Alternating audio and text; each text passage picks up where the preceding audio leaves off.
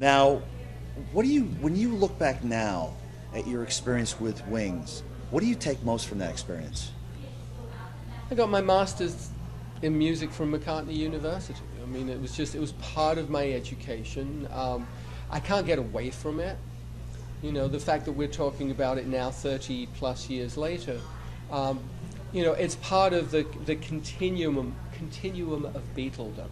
You know, so I have my little piece of that kind of Beatle thing, and it was a remarkable experience, and I wouldn't trade it for anything. But it was just a period.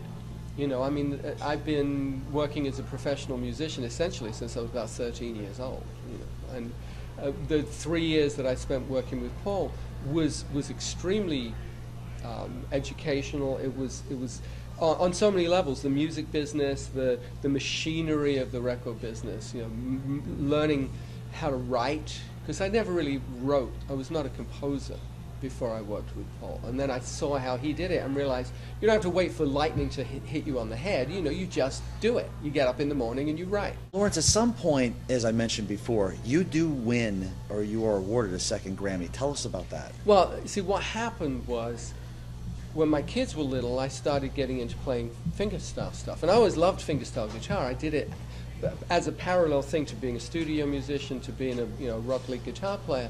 I was playing fingerstyle guitar. And what happened was that I got offered a record deal. Guitar comes out because it's easier to demonstrate than to say. I mean, basically, you know, using the right hand fingers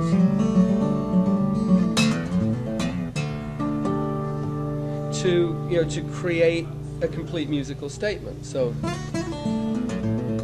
you know, bass and melody, and then, you know, harmonic stuff, rhythms, you know, all that kind of stuff. And what happened was I got offered a record deal, so I made an album, and it got played on the radio, and it was called Solo Flight. Got played. This was 1990. Got played. People said, "Do it again."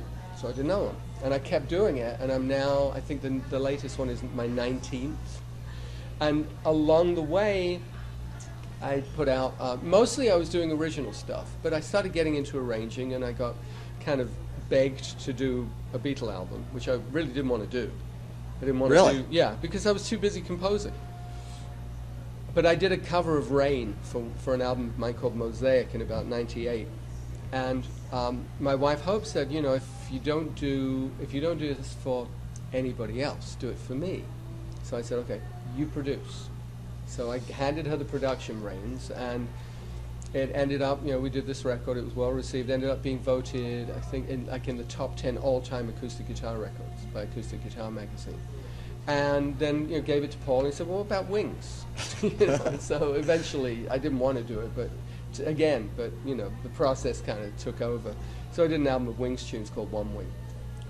And then last year I put out volume 2 of the Beatles, because it's not like there's any shortage of tunes, you know, I mean, there's like 1 million of them. And this whole thing kind of developed into really, you know, a full-blown career where I started touring and getting involved with guitar companies, eventually with Martin Guitars, developing a signature model, a series, actually a signature series, not just one guitar, but a whole series of guitars with them.